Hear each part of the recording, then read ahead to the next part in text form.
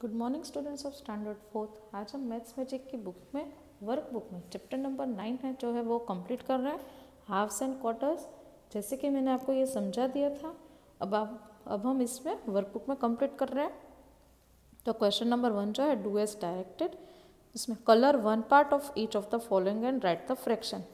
Colour one part, हमें एक part में कलर करना है और उसको फ्रैक्शन में लिखना है।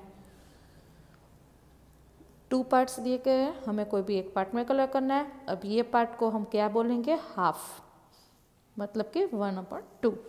फिर 3 पार्ट दिए गए, एक पार्ट में कलर किया तो 1/3 फ्रैक्शन हुआ। 4 पार्ट्स है तो 1 पार्ट में हमने कलर किया तो हुआ हमारा 1/4।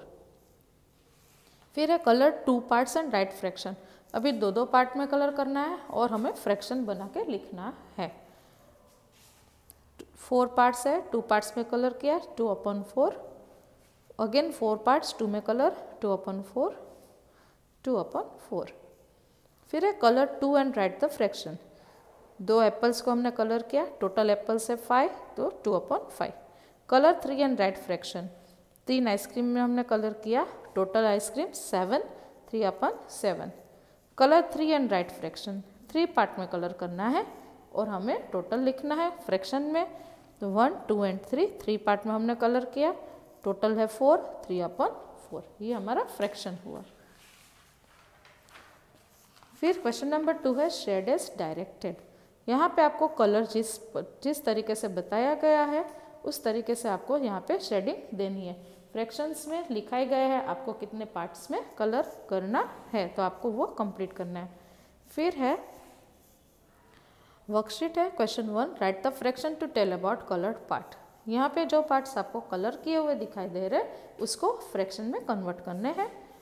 यहाँ पे 8 टोटल ब्लैंक्स है, उसमें 6 पार्ट्स में कलर है तो हमने 6/8 लिखा। यहाँ पे अगेन 8 बॉक्सेस 4 पार्ट्स में कलर है 4/8। 8 boxes 7 parts are coloured, that's 7/8। 8 boxes 3 parts are coloured, so 3/8। 8 boxes 5 parts are colored, 5/8.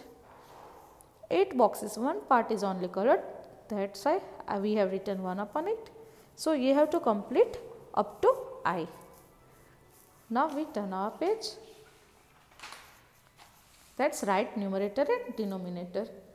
So students, down portion number calls out denominator and upper number that's numerator.